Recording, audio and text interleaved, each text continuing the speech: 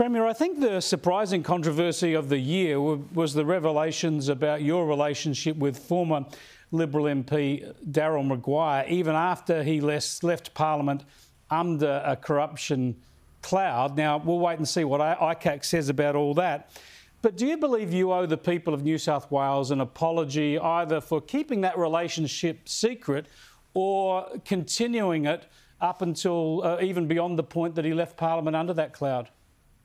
Well, Chris, I've expressed my feedback on that issue in a very open, direct and transparent way, and I don't think anybody can deny that. I've been very direct with the people of New South Wales, and I just want to use this opportunity to thank the community for their support. I've been overwhelmed by it. It has been a difficult time, but what I will never ever do is distract myself from the job that I've been elected to do. That's what inspires me every day of the week. And I hope the people of New South Wales feel they've been well served by their government, because nothing is more important to me than looking after the welfare of our 8 million citizens. I will never, ever lose focus of that.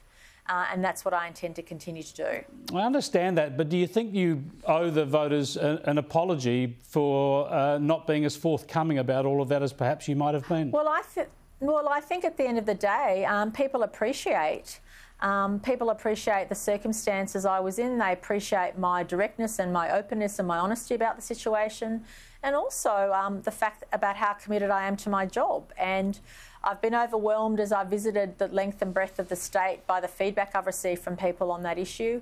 And I think people appreciate first and foremost that I'm here to serve them, the community. And people also distinguish between private life and what happens in your public life. And I want to thank people for their understanding. So to be clear, you have nothing to apologise for?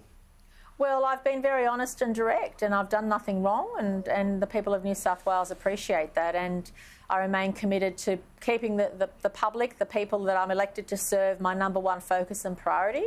That gives me a great source of inspiration to be able to do that every day. And I hope that people, our citizens, feel well served by my government's efforts, not just during the pandemic, but also on a whole range of other issues. Gladys Berejiklian, thanks so much for joining us. I hope you have a terrific Christmas and a Happy New Year. Thank you, Chris. It's always good to chat. Thank you very much.